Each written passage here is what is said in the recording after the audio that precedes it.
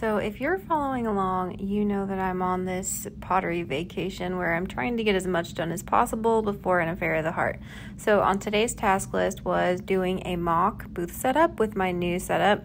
But first I wanted to show you what it used to look like. So the video you're seeing now is the setup that I've done previously. There's different variations of it depending on the size and just the overall space. But that's what it has looked like in the past. I used those A-frame shelves that my husband made for me, lots of tables. I didn't have a whole lot of height variation, which is something I wanted more of.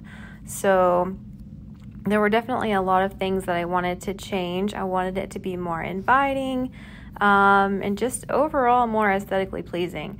So my mom helped me get this, what do you call it, a hedge background. So we took the time to put that together. That was quite an undertaking. We added one table, and then this is a macrame wall hanging that we got, and we're trying to hang it up there, but we ended up moving it later. My daughter kind of took these videos, so I'm not really sure what she took video of.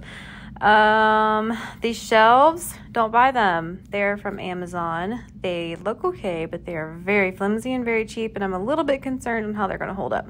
But as far as the way the booth is set up, I love it. I love the neon sign, which I also got from Amazon. The macrame wall hanging, we ended up putting in the front, so you kind of have to walk under it, and I just thought that was cute. This was my sketch that I drew. I wanted it to look like that, and I think we got pretty darn close if you ask me. But I cannot wait to see all my pottery in there and see what it looks like all together. I'm so happy with it, and I can't wait.